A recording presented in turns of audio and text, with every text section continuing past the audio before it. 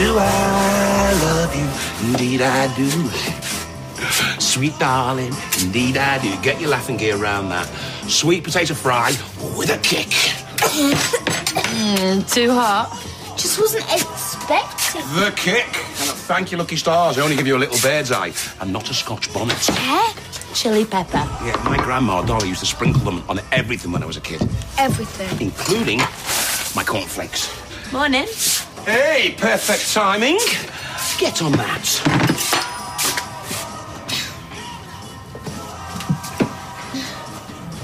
No, he's got his first dose of radiotherapy today. Dad?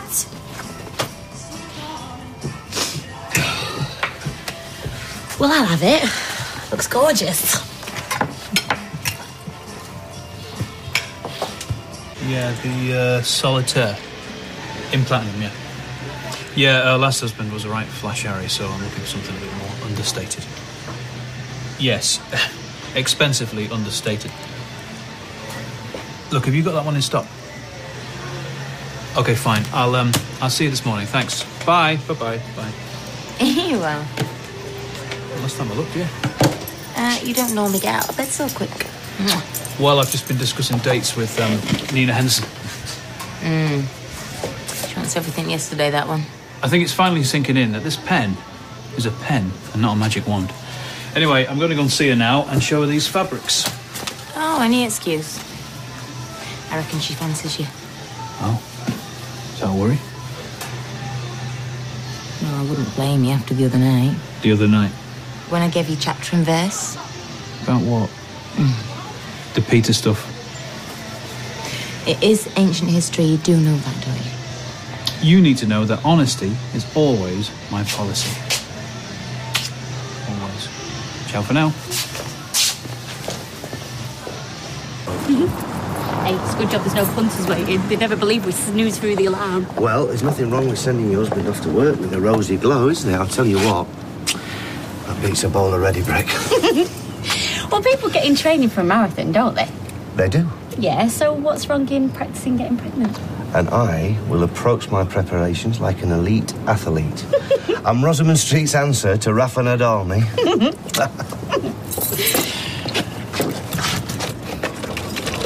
Oh, don't climb up on my account. We're having a private conversation. Oh, right. More secrets, we don't believe in them. What, you and your girlfriend? Yeah, nothing's out of bounds with us. Old boyfriends, old mistakes, we just get it all out in the open and move on. I touched a nerve there. Come on, we're both grown-ups. Been round the block a few times, eh?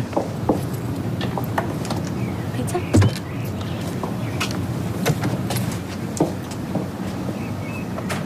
Something to eat well, keep my strength up. Makes sense. I've got this knot in my stomach. Stress. I thought Russ would take it better. He worships you and he's 9 years old. Thought I wouldn't really register. Well, I registered all right. Things are going to get worse. Only before they get better. Yeah, when Lloyd offered me the room, I was grateful. Felt like a lifeline. I didn't want to face this on my own. We didn't think this through. None of us. And what if I need nursing? I don't want that to be my lad's last memory of me. Don't. And where's the dignity? Where's the privacy? Look, when you shut that door... I mean you and Lloyd. You're supposed to be a couple. Who invited you here? Lloyd. Not me, not Russ, Lloyd. Do you really believe he'd do that without discussing it first? I saw your face. You were shocked as I was. Yeah, because he moves so fast. We're not daft. We know what this treatment means and we want to be there for you. No, I'll pay my way, mucking with cooking, tidying. Yeah, when you feel up to it. And when you don't, you can sit there, shut up, and let us wait on you. No, thanks, mate.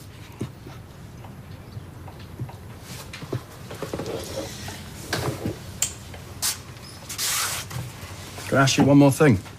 Don't touch Lloyd's vinyl. That is the only house rule. Can we keep this to ourselves? Can't face another Maria moment. They're all mushy and tearful. She was upset. It was a shock. For all I knew, she was counting on you having grandkids together. She changed. 1 minute we're equals, the next she's trying to be my mum. Maria? I'm trying to take this like a man. Well, you don't have to. I want to. I want the lads to give me stick. I want Russ sliding in for tackles. I want a girlfriend, not a nurse. Have you already told people? No. Cheryl? I swear. But it's going to look weird you moving in here. I can't act a pity. Of course. It's your call. Couples break up and you're Russ's dad. It's not that weird, I suppose. Where's Brenda? Crawler. Her name's Fat Brenda, and I let her go early. Slimming World? Zumba. We settled. Cheers. To be honest, I couldn't wait to get out of our place. Chris has moved in. You having me on? No, I invited him. Well, I know I told you, give him a break, but moving him in? What was I supposed to do? See him wind up on a park bench? It wouldn't come to that. He starts radiotherapy today, every day for the next 6 weeks. He's going to sleep it off on Eileen's couch. He's a break. Well, respect to you, mate. Hope your missus appreciates you. Oh, she does. Well, you're a better man than me, Gunga Din. I'm no saint, mate, believe me. Keep your friends close and your enemies closer. Annual income, £20. Annual expenditure, £19.19. And 6 result happiness. You've read David Copperfield. Well done, Mother. Don't patronise me, Roy. Annual income, £20. Annual expenditure, £20. And 6 result... Misery. And compared to last year's accounts, these make miserable reading. Sil, you've done them now. Thank you very much. And to be fair, Sylvia, we are living in hard times. No, look, the point that I'm trying to make is... We're not selling enough. No, we're selling too much. I mean, how many rashers are there on that plate? 2? Oh, there are 3. I'm a growing lad. No, well, don't begrudge them to you personally, Dennis, of course. Is this a tragedy or a comedy? Got to be a comedy, right? Does she have to speak in riddles? She is celebrating her 2nd wedding anniversary today. Oh, Becky, love. I've just been up at road to pick up my post. Check this out, right? Here, we have a congratulations card from Belmont the Jewellers. And here, austerely, to commemorate the big day, we have divorce proceedings. Oh, isn't that sweet? I don't think he was being snidey. Want to bet? He can do. He's a bookies. I just think it's his way of being friendly, love, you know. I don't think the poor bloke's got many mates. I wonder why. He's a little squirt. How did he get to be so smug? Love, can we forget about Frank? Our life's an open book. Yeah, right. Well, he didn't come screaming from Underworld, did he? So Carl has probably just given him the edited highlights. Well, fair enough, but to be honest, I wasn't a finest moment. But I wasn't, you know, and if they've been straight with each other, that's good. Some couples manage to do it, we have. You know, and even though he is irritating, he's right. You know, we should all move on, all of us, and just forget about what happened. Yeah, I'm sorry, I can't. I don't know, maybe there's something wrong with Peter. I just thought you two together, it just churns me stomach and... I know, love, that's just because you don't want to lose me. And I don't want to lose you either. And I think that calls for celebration. You and your glass half full. So I'm going to close shop and I'm going to take you for lunch at the Rovers. Ah, last of the great romantics. And if you like, we can swing by the flat on the way. Oh, what, for more training? See, 2 heads, 1 mind. Thank you. Hey, Annie, a funny thing happened this morning. I see the geezer who used to work with you, the guy with the muscles. Chris Gray. Yes, boy. Yeah. I saw him letting himself into Sharon Lloyd's place. What, with a crowbar? Was your buddy? Yeah, till I gave him his marching orders. Mm-hmm. What mate's lost the plot. Started out as a cracking worker as well. Counted him as a mate. Keep it buttoned. I thought I saw you two in it. No, then he turned just like that. Yeah. Lazy, unreliable, pushing his luck, basically. He's out of order. Just ignore it. I don't know what he's talking about. Carl, I don't want any kick-offs. Now, you see, what I don't get is, it looked to me like he's actually moved in there with them. What kind of a freak moves his girlfriend's ex in? Well, I wouldn't. They look pretty kosher. Yeah, well, if it's true, he's a sap. Mate, don't get your facts straight before you start calling Lloyd. I'm sorry, do you know something that we don't know? Lloyd's a mate. Ah, you see, she's fallen for the old Spaniel. He's a lovely guy. Yeah, he's a lovely guy. He's just a soft touch with a lady. Mind you, if Cheryl gave you the option of share me or lose me, you'd have to think long and hard, wouldn't you? Damn right you would. Your old mate, Chris, he's got a brain tumour. That shut you up. So no wonder he's lost the plot. Lloyd's taking him in. Not such a soft touch, eh?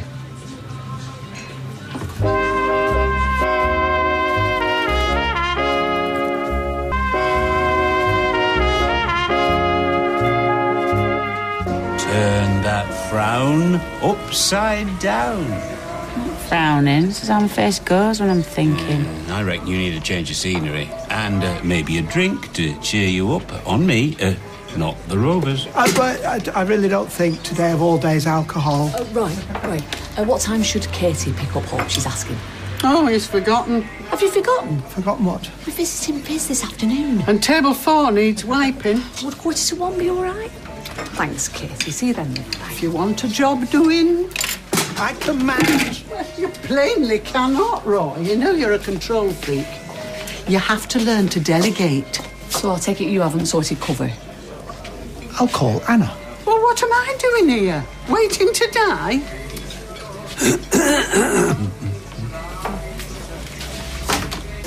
Oh, well, my apologies, Nina. I thought Frank was bringing the fabric in person. This morning. Oh, sorry, no, it's my mistake. Well, I'll get onto it as soon as possible. All right, love, bye-bye. Excuse me, did I wake up with mug written on my forehead this morning? You don't seriously expect me to answer that, do you?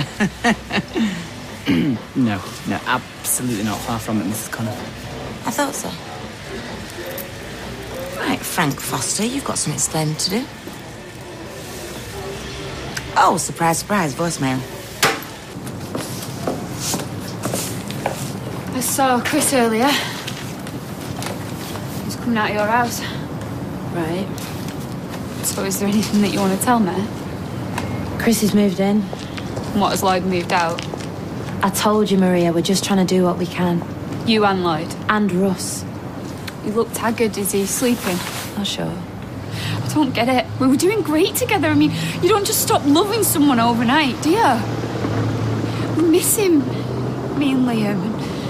And even the dog does. Keeps bringing me Chrissy's trainers to me. I don't know if it weren't so sad, it'd be funny. I'll tell him that you were asking after him. I mean, I'd come round if I thought it'd be of use. I don't think that...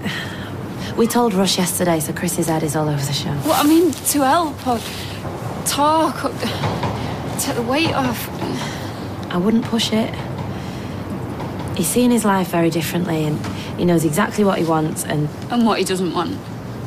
Yeah. Okay. Well, cheers for that. I'll be sure that I'll leave him in peace from now on.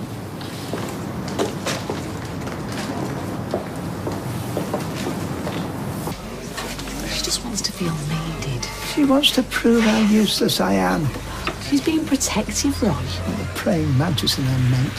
Where's the iron and let me take the weight off for the afternoon? She's done it before. An afternoon here, a morning there, whole day on accounts before you know it's a permanent fixture.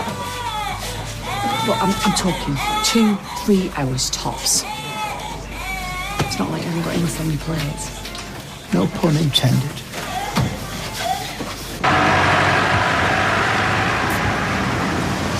You all right? All right. Listen, I'm pricing a job in town tomorrow morning. You let me go, remember? Yeah, I could give you a lift in. In where? We'll save you hanging around bus stops. No, I'm fine till I decide. I don't know where I'm going to be tomorrow. All right. Well, if you change your mind, just give us a knock at the yard, yeah? Oh, hang on. You forgot this. Your wages for the end of the week. There you go. I walked out before the end of the week. Yeah, but I still owe you for the work you did do, plus holiday money. Chris, mate, you're going to need money to tide you over, yeah? Till you get your benefits straightened out. Who have you been talking to? No one. Was it Cheryl? What was she been saying? I haven't seen Cheryl. I just heard that you were moving in, that's all. But it's to the end of the month. Yeah, well, you can't live there rent-free, can you? Yeah, did she tell you that? What else did she say? Owen. It was Carl. Who the hell's Carl? From the Rovers. I don't even know the bloke. He's a mate of Lloyd's. Yeah, he's spreading with private business around the street. Well, if you must know, he was sticking up for you. Yeah, sounds like it. Here, stick that in the Don't charity be daft, box. Chris, don't be daft. We're mates. Yeah, were. I jumped before I was pushed. Don't be a fool. You've got a kid to support. You need decent, healthy food inside you. There'll be times when you want to get a taxi, not the bus. Come on, take it. I'm telling you, being sick doesn't come cheap.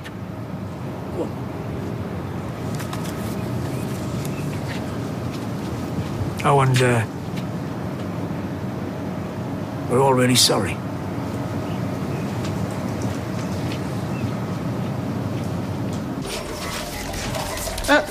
Bog off.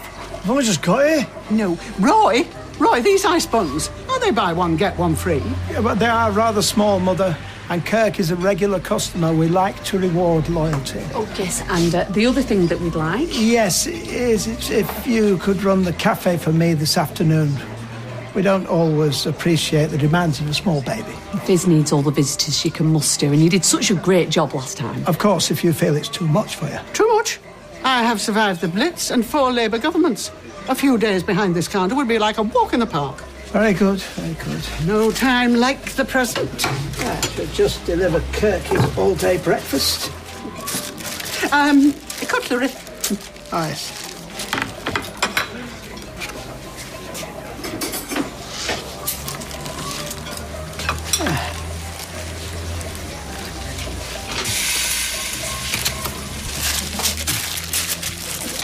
So, got back in one piece then.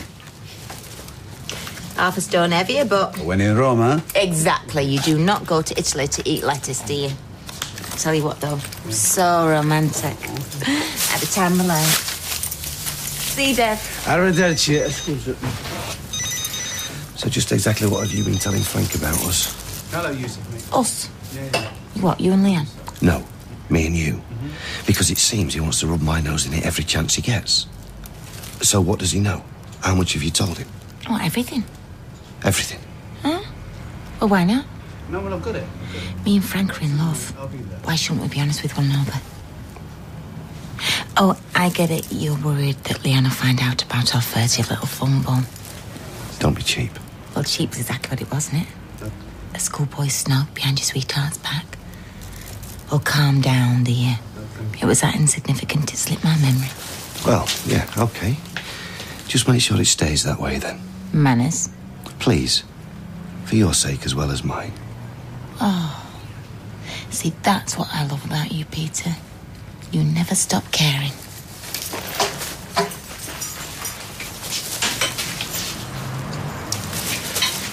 Alphabetti spaghetti, Dev. Do they still make that? Well, not in Rome, but bottom shelf. Great stuff. Yeah. Now, the warming plate can be temperamental. Oh, I've said. There's a note to that effect Yes, on I page will, 1. I will read and digest. Unlike the treacle pudding, I wish you'd take it off the menu. Take it up yourself, boss. Yeah, that will be £1.20. Staff discount in it. You're not staff. Pull me weight. All 5 stone of you, £1.20. You know what? Stuffy coffee. You didn't make it like our Roy anyway. Maiden's water is that. Becky! Well, I can't go after her. Katie's about to arrive, and you know what parking's like at that prison. Now, about the coffee. Go. Hey, he's back. How was it? You must be shattered. You should have rang. We could have picked you up from the hospital. You've done enough for one day. Well, I asked you to keep quiet about my treatment. Why don't you say your boyfriend had already put it out on the streetcars radio? You what? There's my bed and board till I find another place. What are you talking about? I would have ticked the box for no publicity. Chris. But it's too late now. Every Tom, Dick and Harry and the Rovers is laying bets on the size of my tumour. Oh, that's a donation, by the way, from Owen. He's come over all bleeding out since Carl told him I might be dying. Carl? I told him not to say anything. What has this got to do with Carl? I was trying to work out what to do for the best. I swore him to secrecy. Well, that worked. I'm going for a lie down. Look, no one said keep stum. You told Russ. In private? Yeah, he's not going to keep it to himself. Yes, he is. What, something this massive? No way. It was bound to come out in the end. When Chris was ready. Make all the excuses you like, Lloyd. This was not your secret to spread. Yes, and so this diet is where you don't eat raw food at the same time as cooked food, and you only eat raw food with herbs. I think I'll slum it today, if you don't mind. We're honoured. Right. Ham salad, 1 cheese, 1 tuna. Thanks. I've booked us a table at Vito's. What, all of us? Vito's have got nothing on my sarnies. I'll take your word for it. Actually, Stella, give these guys a top-up and whatever Peter and Leanne are having, please. Rightio. Thank you. Ta. Carla? Mm. Carla. Hey, don't even bother with the phony back chat with me, fella. You're busted. You went with Nina Henderson this morning, were you?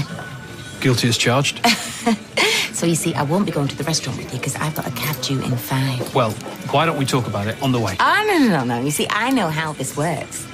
You pretend like everything's cool, then you pour a vat of Chianti down my throat and start grilling me about blokes I've loved and lost. Speaking of which, Peter's just there. You know what? I told you about him and me so you would forget about it. And I have. Oh, yeah, and you're so desperately trying to prove it. You're buying him cigars and pints and patting him on the back every time you see him in the pub. Carla, people are definitely staring. Well, you've been acting weird ever since. Well, where were you? I will tell you everything over lunch. Come on. No, you've not got time for lunch, sweetheart. You've got a business to run. You know the one that I've been running while you've been off gallivanting? I haven't been gallivanting. Yeah, well, now it's my turn. You know what? I've got a credit card and I'm gonna use it. Carla, please. Taxi for Connor. Right with you, love. You know what? Have that one on me. And if I were you, I wouldn't wait up because I might stop off for cocktails. In fact, I might ask Carl if he'll join me. Carla, please don't make me do this. What? What? This.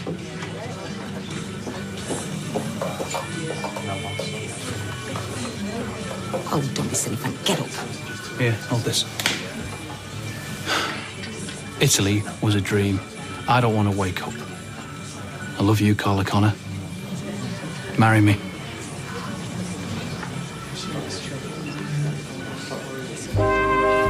Yes or no, Carla? Find out in half.